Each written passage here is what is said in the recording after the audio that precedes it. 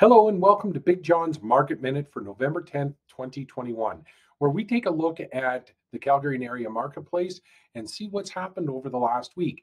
Now, we're seeing a little bit of a reversal of that temporary trend. If you remember in previous weeks, I was talking about, geez, there was getting to be more sales and new listings coming into the marketplace.